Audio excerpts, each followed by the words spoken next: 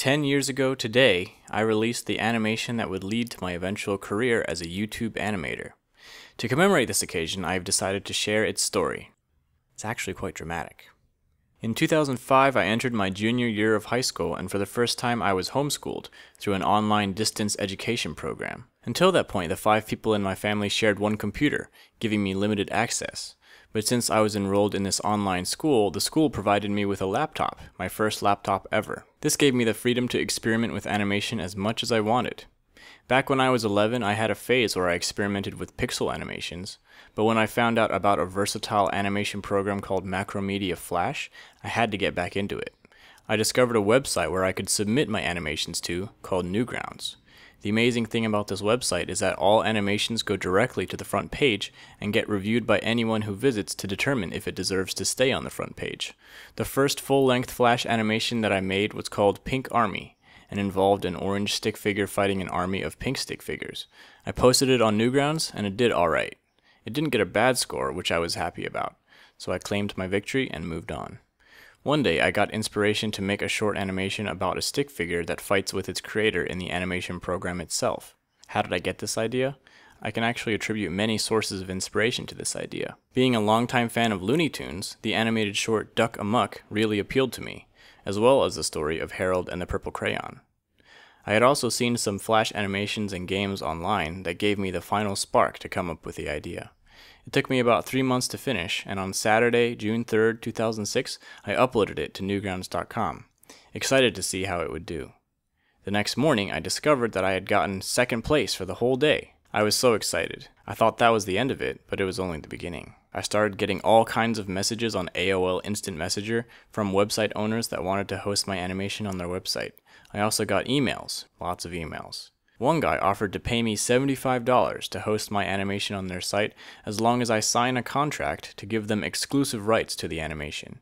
The idea of getting paid actual money for an animation that I made just for fun got my attention, especially since I had never had a job up to that point and also grew up in a family that was financially struggling. I printed out the contract, signed and scanned it, and as I was about to reply to the email, I saw another one right underneath it that said, "Don't sign anything regarding your Flash."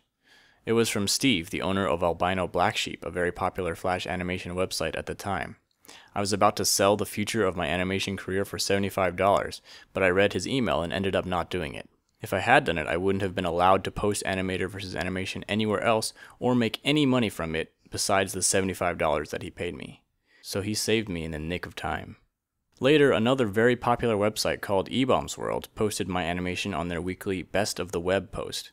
eBaum's World was infamous for taking images and videos from the internet without permission and stamping "hosted on eBaum's World" in the corner of each image or video at the cost of content creators. Many people, including Steve, saw my animation as the perfect way to fight back against eBaum's World, using my animation as evidence in a legal campaign against them. eBaum's World found out about this and started messaging me. At the time, my main concern was getting paid for my work and keeping rights to my animation, so when eBaum's World offered me $250 to pay me for my animation, I took it. Then they pressured me into giving them a short testimonial to restore their tainted image. That set the whole thing on fire, and Steve felt very betrayed by me. Looking at the instant messenger conversations with eBaum's from back then makes me cringe. I was basically a puppy, and they were leading me with puppy treats. They entered me into their monthly contest and told me that I'd won and would receive $1,000, but if I still wanted them to pull my animation off the website, I wouldn't receive any of it. They even offered to make me my own website. But after talking to Steve, I decided to give them back the $250 and officially asked them to remove the animation and the testimonial. You can find the details of this on the Wikipedia page of eBaum's World. It's currently the only place that I exist on Wikipedia. A guy named FaZe Blue created dramatizations of the whole thing on a website called You're the Man Now Dog, and they're very entertaining to watch. It's funny that he assumed that I looked like Mr. Rogers. You can find links to those in the description. The story doesn't end there, although most of the drama is over. All of this happened before YouTube became a mainstream video platform. Animator vs. Animation was exploding all over the internet, and there was no main website where it existed. I was getting a ton of attention, but not getting paid for any of it. Then AtomFilms.com offered to fund the making of a sequel, and that is how Animator vs. Animation 2 came about, and it was released November 4th of that same year. Not thinking about the consequences, I included my actual AOL screen name in the animation and set myself up to never be able to use AIM again without withstanding the overwhelming spam of instant messages every single time. Shortly after, a 14-year-old kid named Charles Ye offered to make a game of the animation, and looking at his impressive work, I agreed to collaborate with him on it. You can still play this game on my website. It wasn't until 2007 that I realized that YouTube was a place I should be putting my stuff. When I actually uploaded my animations, hundreds of copies of them already existed on YouTube and already had millions of views.